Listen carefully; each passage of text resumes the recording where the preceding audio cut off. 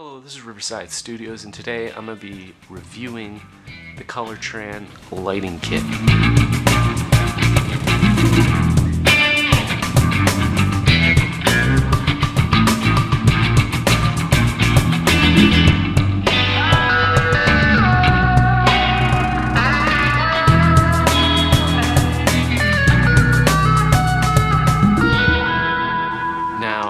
I got this lighting kit, three of these lights, and 3 stands for about $100 off eBay.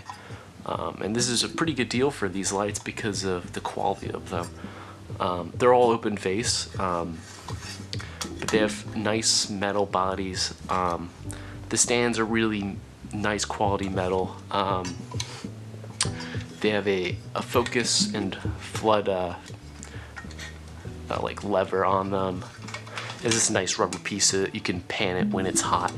Also, some of my fixtures have barn doors. 2 of them have barn doors.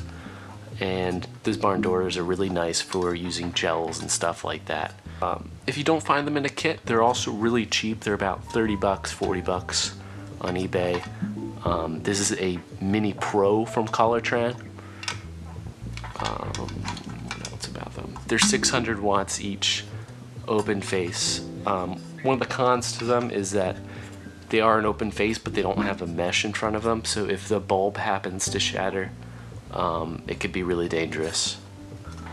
Another con is that they're kind of an older light, so they're gonna be a little beat up. You know, this one, you see it doesn't have the turning knob right here.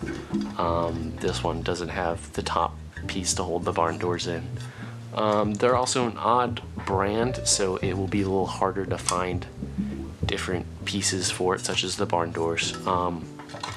It also has a really unique receiver pin on it, and the only light stands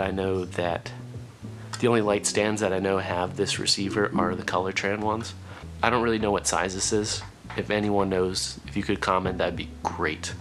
But mine came with 3 Colortran stands, which work with it, so that's nice. But it would be hard to replace those stands without being able to actually find those stands on eBay.